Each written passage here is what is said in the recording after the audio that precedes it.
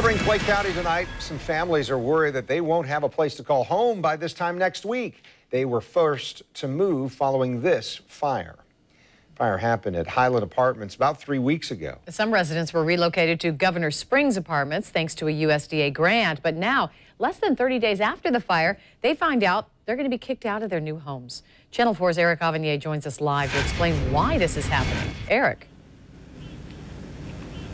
Yes, that is correct. According to a letter that was sent to those displaced residents, Springs Apartments cannot accept applicants that don't have a source of income. And those displaced residents can't go back to their previous apartment complex because there are no vacancies.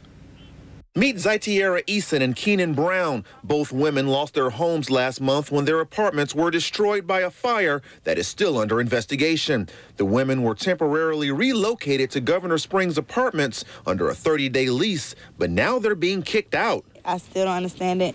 I'm trying to get to understand it, but I really don't. Before the 30 days were up, 8 days later, I get a notice put on my door saying that I have to the 28th of April, which will be the 30 days prior to the fire, to find somewhere else to live with no help of them and nowhere to stay.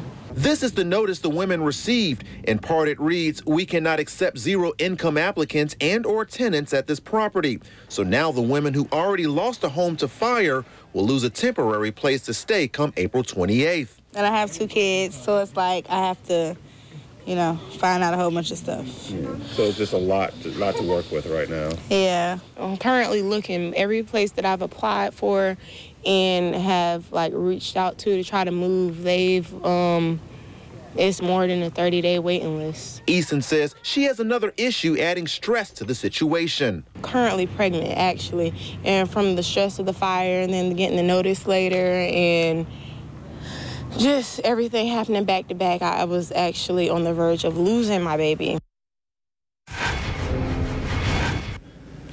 Now, the women in our story say they did not have renter's insurance. Also, we did place phone calls to the manager of Governor Springs and left a message, but she has not returned our phone call.